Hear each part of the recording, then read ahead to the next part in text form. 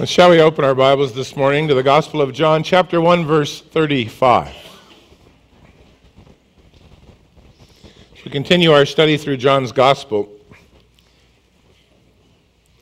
if you begin reading about verse 19 or so of the chapter, you might get the idea that John was writing from a journal, because he is very meticulous about laying out for us the first week of Jesus' public ministry.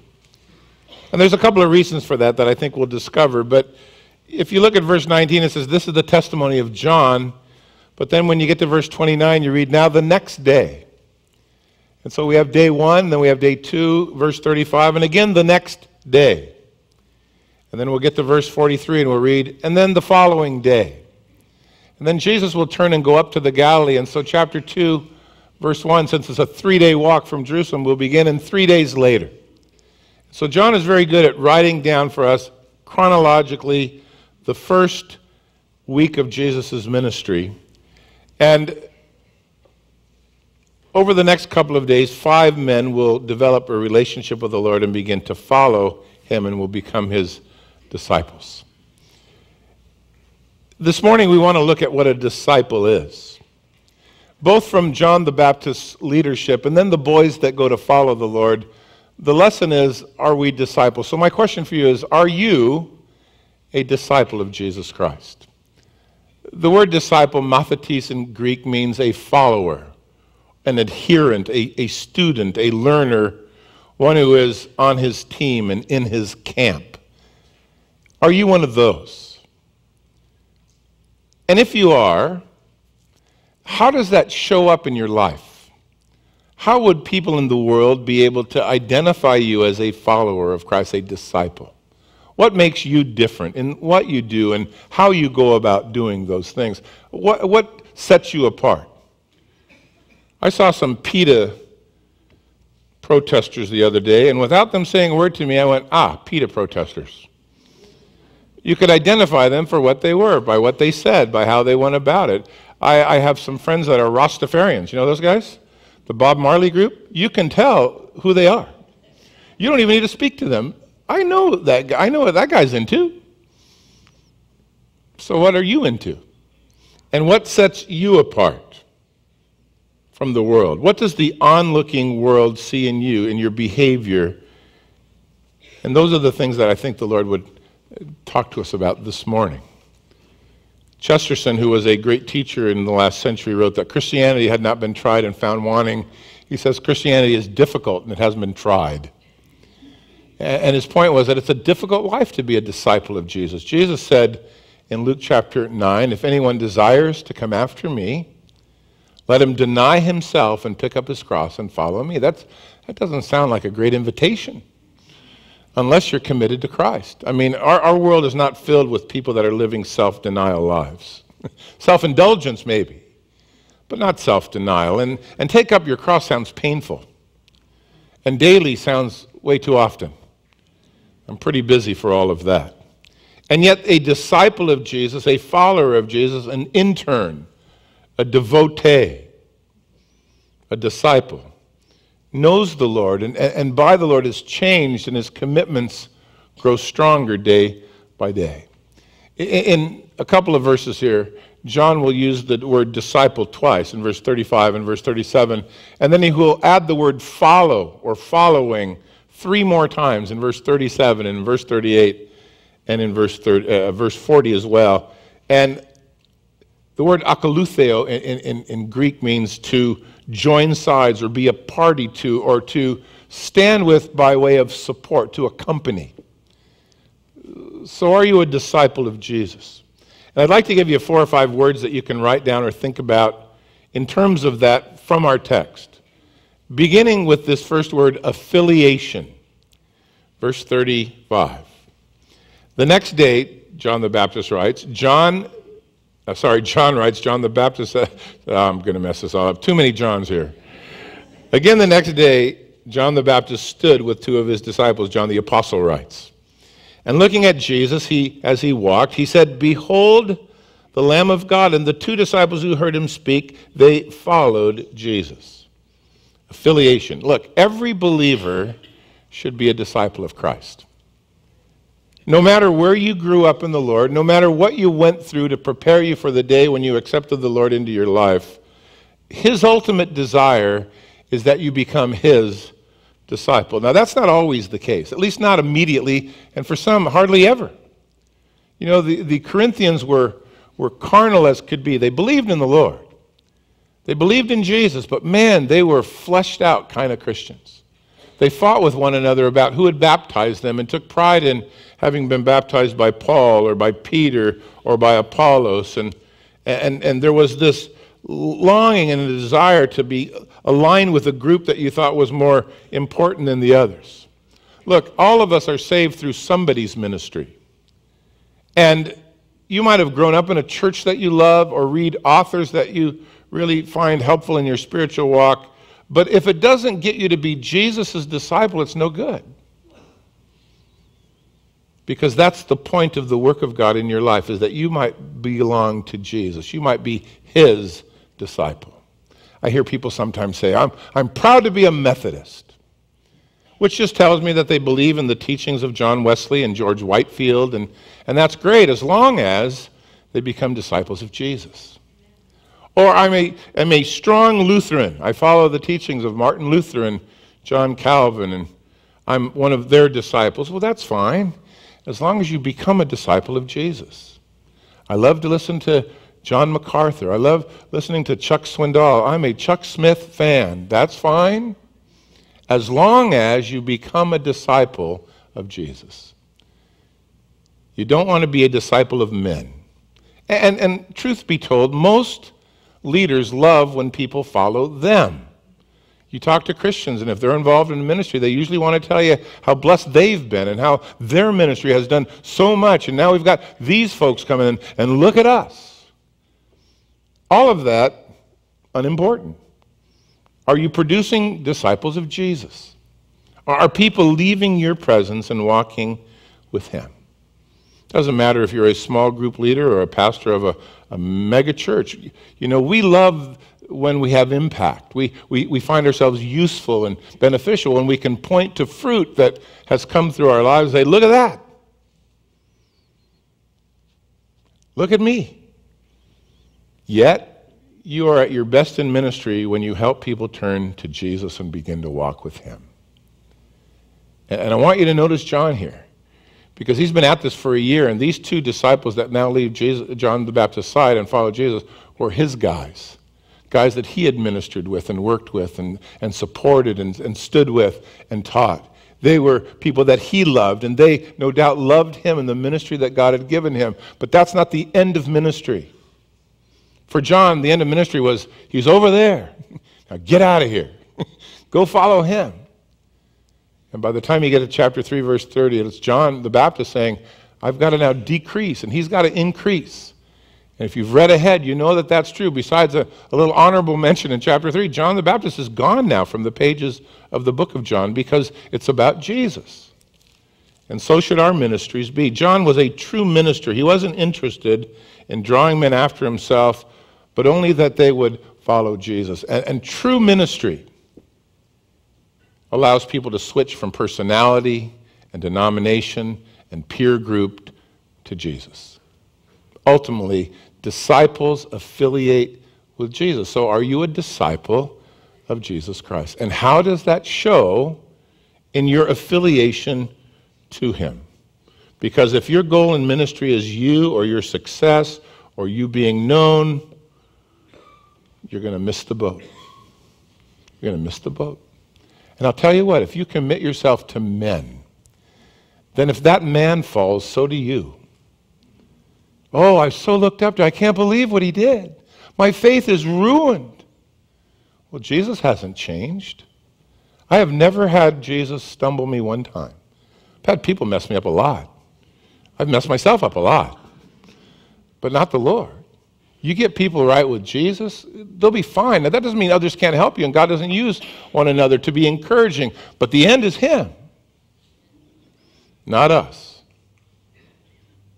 I am personally convinced that every Christian ought to be in a local church that you ought to commit yourself to and involve yourself with to serve and love and be accountable. I think it's absolutely imperative for your spiritual well-being that you find a place and you plug in. And that you don't run off the first time the usher doesn't say hello to you, or the person didn't move over for you, or they cut me off in the parking lot. This place stinks. I'm out of here. And the reason you shouldn't do that is the next place you go is going to stink too. And so will the third stop on your list of churches you've tried. So unless it's a doctrinal issue or the Bible isn't taught or, you get the sermonette of the day, you should find a church and plug in. It doesn't have to be here, but you should find some place that you can grow. And I've seen people leave here just out of anger, and it grieves me because I know that's not the work of the Lord. That's foolishness. But I've also seen people leave here that go somewhere else and do far better spiritually. And then I just figure that's where God wanted them to grow. If they can get closer to Jesus somewhere else, please go. Please go. Because you and I are going to come and go, but he's going to remain. So it's important that you see ministry, at least as far as it goes to the end, as turning people to Christ. It's natural to be drawn to people and churches and teaching styles, but a disciple transitions to Jesus. You got to be his disciple. There he is. Go follow him. Follow him. Affiliation first. Second of all, evaluation. Verse 38. Then Jesus turned, and seeing them following, he said to them, "What do you seek?" Now, these are Jesus' first recorded words in John's Gospel. If you have one of those red letter Bibles, these are the first letters in red in the Gospel of John. And you might have expected, since John wants to talk about Jesus being God, that the first words out of Jesus' mouth should be some theological, heavy-duty concept where we go, "Oh, that is the Lord." Right? I mean, that's what we would expect to find. Instead, Jesus talks to two of John the Baptist's disciples, and he basically says to them, "So what do you want? What do you want?" Really? This is the big theological statement? What do you want? Now here's the deal. Jesus never asks questions in the Bible because he's at a loss. Two guys following him, they look strange. What are you guys up to? No, he knew. He always knows, doesn't he? Being God. Whenever you find the Lord asking questions in the Bible, and there's a lot of them, they are always designed to probe the motivation or the heart of the person to whom he speaks, always. So you will find the Lord using it as a teaching tool, questions. We do that with our kids, don't we? The Lord does that with us. Genesis chapter 3, verse 9. "Adam, where are you?" I think he knew where Adam was. Third rock from the left, hiding. He had sinned. He was naked. He saw it. He knew. And the Lord asks him a question to draw him out, to bring him to his senses, to evaluate, if you will, his motivation, what was in his heart. And Jesus turns to these men and he asks them to evaluate, why are you coming after me? What are you looking for? What are you after? It's a probing question about motivation. It's supposed to draw you out into the people to whom Jesus spoke. It did. Matthew 16, sitting at the beautiful water source there at Caesarea Philippi, Jesus said to the boys, "Who do men say that I am?" And everybody had an answer. And then Jesus said, "And who do you say that I am?" And then came the answer that only the Lord could make clear. To the fella laying by the pool of Bethesda there in John 5, which we'll get to eventually. I know that we will. If you hang around long enough. As long as an usher's nice to you. Here's a man laying as an invalid beside a pool for 38 years, living on the hoax and the folklore of the culture that says when the water stirred and the angel touched it, the first one in got healed, and he couldn't get in. And so Jesus walked up to this man in the midst of a feast day of the Passover, and he said, "Would you like to be well?" Well, there's got to be more to it than, "Of course I want to be well. Maybe I haven't seen how long I've been laying here. Grown this beard since I got here. Look at it." But the Lord brought him out and sought to reach him in this hopeless condition, in this hopeless faith that he had in the folklore of the day. To the rich young ruler, he said, "Why do you call me good? There's only one good, and that's God."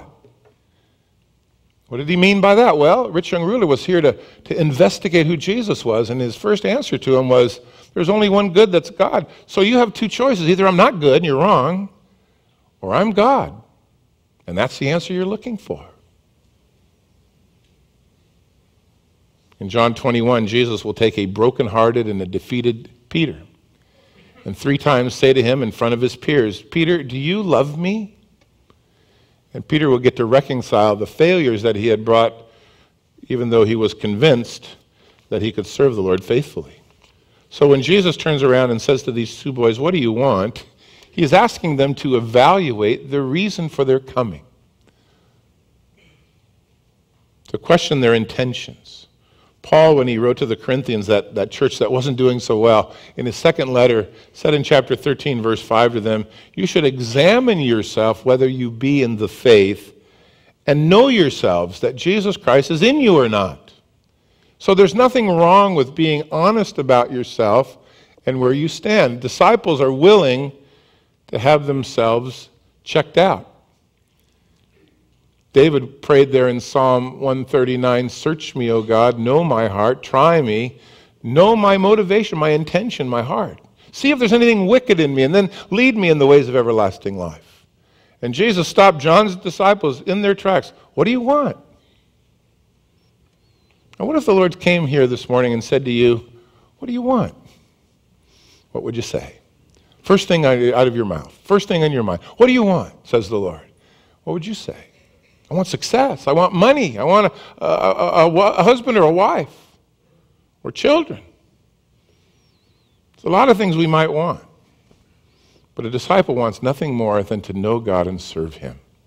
Ultimately, I want what you want, Lord. I want to know what your will is. I want to follow you and please you and serve you. A.W. Tozer wrote a book, and if you've never read In Pursuit of God, I would suggest that you go read it. It'll beat you to death like the book of James, but it'll get to the heart of the matter. But he wrote in Pursuit of God that complacency is the deadly enemy of spiritual growth, and unless there's an acute desire for the Lord in the heart, God cannot make himself known to his people because, he says, God wants to be wanted. Now, I've always remembered that line, God wants to be wanted. So the Lord said to these 2 boys following him, "What do you want? What are you looking for?" How powerful is that? Disciples check their hearts. They evaluate regularly their walks. Affiliation, evaluation. Third word, association. A disciple surrenders himself to God's word. Verse 38 there in the middle. They said to, "What do you seek?" or "What do you want?" "Rabbi, teacher, where are you staying?" And he said, "Come and see." And they came and saw where he was staying. They remained with him that day, and it was about the 10th hour. Now, the 2 disciples answered Jesus' question with a question of their own. And if you read it superficially, it sounds like a pretty weird conversation. "What do you want? Where are you staying? Come and see." Kind of disjointed. Well, they weren't asking Jesus for his address or his cell phone number. They were asking to know more about him. "We want to learn about you. We want to draw near to you. We want to spend time with you." In fact, John here in verse 38 and 39 uses one of his favorite words, and he'll use it a lot. And the Greek word is meno. If you want to remember it in English, just remember me, no. And the word meno is translated various ways. Staying, remained here. They're the same word. But it is the Greek word that means to make yourself at home, or to settle in, or to abide. In fact, when you get to that John 15 chapter where Jesus talks about abiding in him and that you can't really bear fruit without him, he'll use this word meno, 11 times. It is one of John's favorite. It means to make yourself at home. A disciple, associates with Jesus and is at home with him, and Jesus is at home in their life. He's welcome there. He fits. He can stay. It is an invitation for drawing near. And so these boys use that word. Where are you staying? What are you seeking? Where are you staying? Where are you abiding and living? Can we come and draw closer to you? They wanted to hang out with him. And look at his answer in verse 39. Just come and see. Instead of information, he gives them an invitation. And the invitation was met by the disciples' surrender. Notice verse 39, "Come and see," and they came and saw. Beautiful, isn't it? Come and see, they came and saw. True disciples of Jesus will associate with him and surrender to him. Now, you could have seen 2 guys saying, Well, how far is it? When are we going to eat? I'm pretty tired. Is tomorrow at 2 better? Could we come maybe next week? Could we schedule an appointment? These boys heard, what do you want? They said, Lord, we just want to know where you live, what you're all about. We want to know you. And he went, well, come on. And they went. They followed. They immediately responded. The real test of a disciple of Jesus is surrender. So let me ask you again, are you a disciple of Jesus? Do you surrender your life to his commands? Do you make decisions based on his word? Do you check out to see what God would want you to do in every situation? Is that the interest that you have as his people? Because you can know the Lord and not really allow him to be the Lord of your life. That was true of the Corinthians. It was true for several folks in the Bible. Nicodemus knew the Lord. He became his disciple after he died. Secret until then. Not much good in that. Joseph of Arimathea was the same way. Are you willing to surrender to him? Or if I put it another way, is he the Lord of your life or not? Is he the boss? Or are you the boss? Do you drive and he sits in the back seat and you go where you want and then you go, hey, Lord, bless this. And the Lord said, where are we? Well, I've taken you where I believe we should be going. Well, I don't like it here. Well, I suppose you want to drive. That's right. I'd like to be the Lord. At some point in your Christian life, you're going to have to come to grips with the lordship of Jesus. We sing Lord a lot. It's almost in every worship song that we have.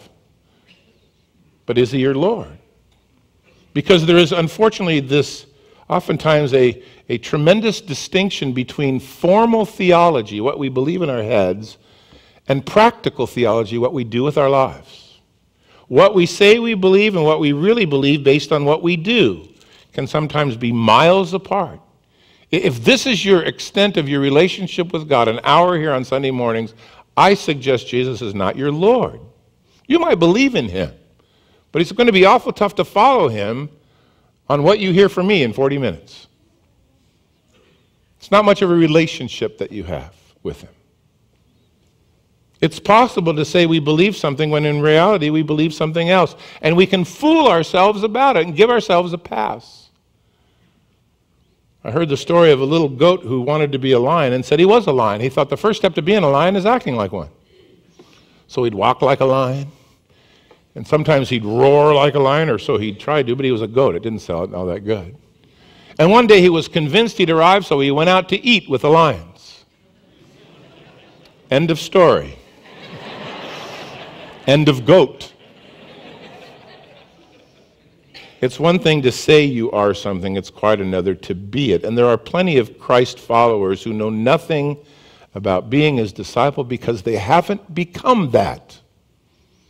They're not doing at all what he says. And the world couldn't distinguish them from the world around them because there's no living for him.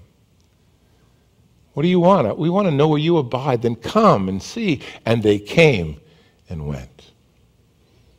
But then at the end of verse 39, you have this odd little phrase in parentheses. It was about the 10th hour. And I don't know about you, but with all the heavy talk of discipleship and Jesus being the Lamb of God, a report of what time it is doesn't seem to fit.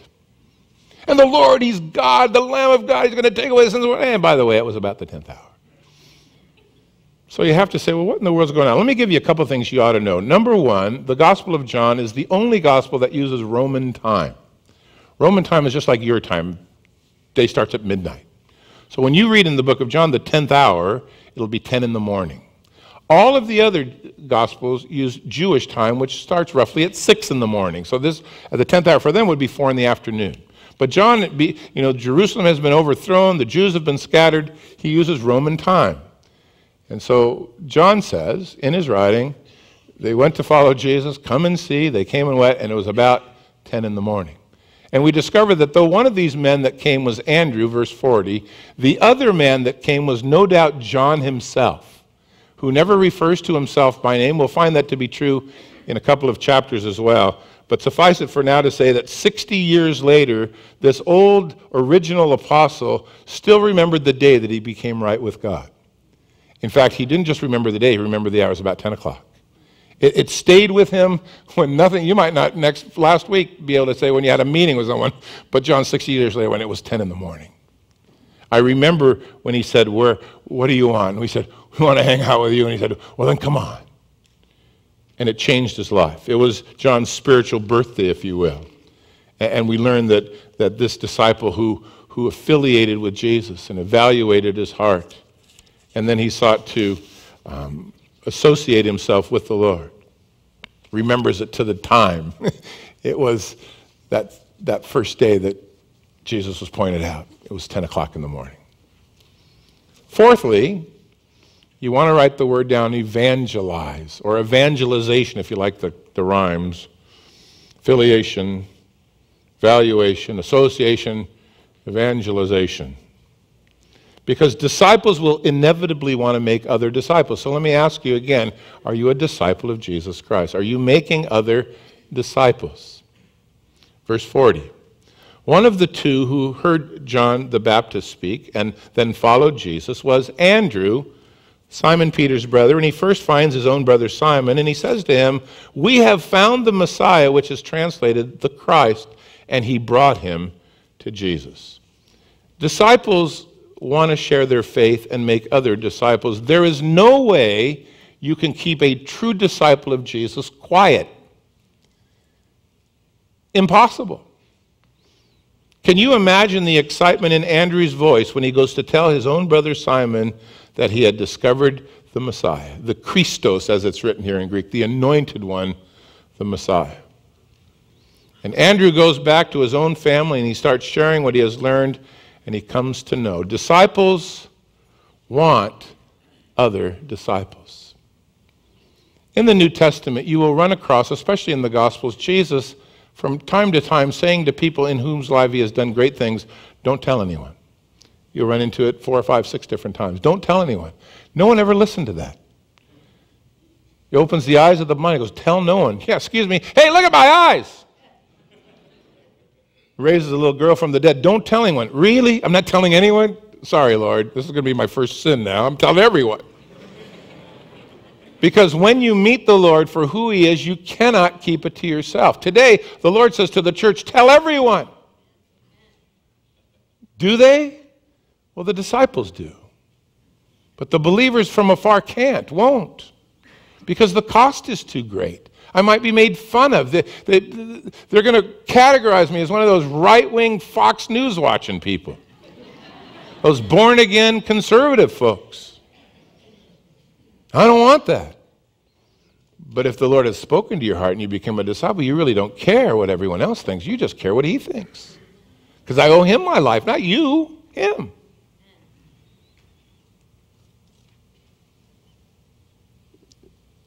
If you're not making disciples, maybe it's because you're not one. Because it's easy to keep the secret of Jesus if he's not making much of an impact in your own life. Doesn't mean much to me. I go to church every week. By the way, every time you run into Andrew in the scriptures, he's bringing people to Jesus. It's just kind of a side note. This is free. This is free. This is extra. It has nothing to do with the sermon. Every time. He lives in the shadow of his brother Simon, right? You see Simon a lot. You see Andrew very little. But in chapter 6, I think it's in chapter 6 of this book. Again, we'll get to it. He finds that boy in the crowd who actually has food when everybody's starving. He brings him to Jesus. In chapter 10 or 12, no, I think it's chapter 12, the Greek contingency come to town during a Jewish feast day, and they ask to see Jesus, and Andrew handles the request. He's just always there handling stuff. And you must know that Andrew was a great disciple. The word Andrew means manly. He was a tough, man's man fisherman in a partnership with James and Peter and John in the lucrative fishing industry. But this fellow fell in love with Jesus and he became his disciple. And this rough and tough guy at every turn was bringing people to Christ. He was a disciple indeed. So, are you a disciple of Christ? And he starts with his own family. Because a disciple can't keep good news to himself. He'll go out and seek to persuade others to follow. And it usually starts at home, which is both a good and a bad thing, I guess. It's good in the sense that these are the people you care about the most. And so you want them to hear the most. But they're also the ones who know you the best. and are going to deal with you with great skepticism. Jesus said a prophet has honor everywhere but at home, except in his own country. And there's a reason for that. People are doubtful of you. You've been like this all your life. Who's buying this now? But eventually they'll listen. And it is certainly true that personal evangelism and discipleship amongst those that you care about is far more effective than huge crusades or cold kind of street witnessing where the word is given, but the lifestyle that supports it and sustains it is not seen. And even the large crusades are usually dependent upon people doing personal evangelism. But make no mistake about it, true disciples have evangelical hearts. And if you don't have that, or if you can say of yourself, I haven't shared my faith with someone in a year, then you might want to go back to step one, affiliation. Hanging out with Jesus, and hang out with him until you have something to say. Finally, the word transformation. Now when Jesus, verse 42 there in the middle, looked at Peter, he said to him, you are Simon the son of Jonah. You will be called Cephas, which is translated a stone. Disciples are changed by the Lord daily. If you are truly a disciple of Jesus, then this year you ought to be loving the Lord more than you did last year. And next year you ought to have a greater love for him than you have this year, because you will have grown in your knowledge of his ways. You'll be serving him more faithfully and more fruitfully in your endeavors. You'll be devoted to him more in your time, more committed in your walk, more desirous of fellowship, more influential in ministry. Things ought to get better for you, right? It might be the only place that the word evolve actually works. You ought to be moving in his direction. I find that so often the most excited Christians are new Christians. That's a tragedy. New Christians don't know anything except I'm lost and he wants to save me. I guess I'm in. That's it. They don't know about the mercies of God, the grace of God, the word of God, the teachings of God, the ways of God. They haven't experienced the life of God. But why is it that the more you know, the less you care? Disciples go forward, not backward. And some of you stopped growing the week after you prayed to receive the Lord. That's not discipleship. That's stagnation. It rhymes. It just doesn't fit. So they bring Simon to Jesus, and notice that it says Jesus looked at him, and he uses the word emblepo. He only uses it twice in this chapter and nowhere else in his book, but it literally means to behold with a penetrating gaze, or you could translate the word looking. He looked right through Peter. He knew all about him. He saw everything there was to know about him. He beheld him. It's the same word that you find back here in verse 38. When Jesus turned and seeing them following, that word seeing is the same word. He looked right through them. What do you want? He knew them, if you will. Now here's what I want you to pick up on. Jesus acknowledges Peter by giving him the name Simon. That was his family name. He called him that. It's the Hebrew meaning to hear, because being God, he knows everything. But then he assigns Peter another name. He calls him Cephas. Now, Cephas is an Aramaic word that means a movable stone or a pebble, something you can hold in your hand, a little rock, if you will. So he had a name, Simon. Jesus gives him a new name, Rocky. That's his name, Rocky. A chip off the old rock, if you will. But if you read the gospel before, you realize that early on Peter was anything but stable. This guy should have been named Sandy, because he sunk and got stuck every time he moved. He had no stability. He had no depth. He went up to the Mount of Transfiguration where the Lord was being transfigured and actually fell asleep. When he woke up in the middle of the miracle, he saw Elijah and Moses and Jesus, and he just started shooting his mouth off. We need 3 condos. We got to stay here forever. We'll build one for you and one for you and one for you. And off he went. And the Father from heaven literally said, shut up, Peter. All right, he didn't say that, but he did say this. This is my beloved son, and I'm well pleased. Hear him. And he interrupts Peter. He cuts him off. Shh, Peter, shh. Because Peter is like most of us. He thinks later, talks now, does now. That's why we like him so much. He hears from God 1 minute. You're the Messiah, the Christ, the Son of the living God, and hears from the pit of hell the next. It's Peter. Talk now, think later. He was loyal, he was sincere, but let's face it, he was a loose cannon. He promised faithfulness when Jesus said, tonight all of you will betray me. And Peter went, excuse me, point of order, not all of us, not me. Turned out to be wrong. He took a sword out to fight an army as a fisherman. Not good in any sense of the word. And needed Jesus to bail him out. He had zeal without knowledge. And even after he got saved, he had a hard time letting go of Peter. Acts 10, he gets a vision from heaven with a bunch of unclean animals on a sheet, and the Lord says, Peter, get up, kill and eat. And Peter says, not so. And then he throws in his religious word, Lord. I'm not going to do what you want, Lord. But he didn't stay that way. Slowly but surely, as a disciple of Jesus, he was transformed by the Word of God and by the work of the Holy Spirit. And he would be sent as the apostles to the Jews. He would write 2 of the New Testament epistles. He would be the source behind the Gospel of Mark. He would preach on Pentecost, and 3,000 people would get saved in a day. And when he was done living, he would honor the Lord by being asked to be crucified upside down, because he didn't want to die the way his Lord did it. He didn't deny the Lord. He became a rock. What's Jesus saying here to Peter? He had just met him. It was the third guy that was now there to be a disciple. Jesus said this, Simon, I know who you are, but I also know what you're going to be. That's what disciples, God sees you for who you are, but he also sees what you can become. And that's the role of a disciple, becoming all that God wants to do in your life.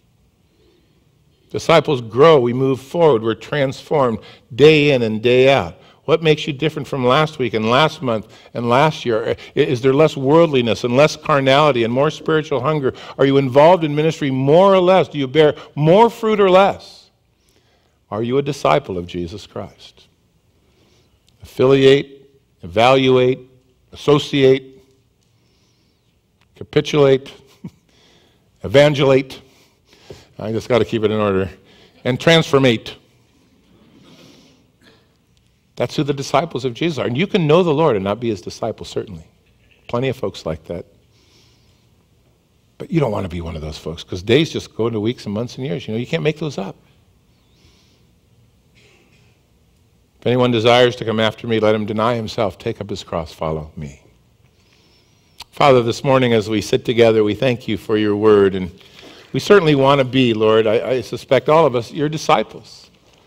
But somehow we can certainly fool ourselves into thinking we're doing just fine, when in reality, none of the things we looked at this morning speak about us. No one in the world could tell that I'm affiliated with you. And if I was asked why I serve the Lord, I couldn't give a good answer. And I don't make time to associate with the Lord. I don't spend time with him. I don't make myself at home with him. And so I don't tell others. And my life is stagnant. I don't change. I go from week to week and month to month in the same pew, at the same service, at the same time, sit with the same 4 people, and walk out in the same manner and pat myself on the back. And yet you've called us to be your disciples. And if this morning you're not a disciple, you can be. Just come. Just come to Jesus. Tell him, I want to serve you. And when the Lord says to you this morning, what do you want? May he say to you, come and see, and may you go and see. Maybe it's time for a change. You've been doing it your way long enough. Now come and be his disciple. He won't fail you. He won't let you down. He'll teach you everything you need to know. He's all sufficient. He's all able. He's all loving. He's all God. And he will do that wonderful work in your life. The pastors, or some of them will be up front after the service. You come. And may today be the day you make Jesus the Lord of your life. Shall we stand?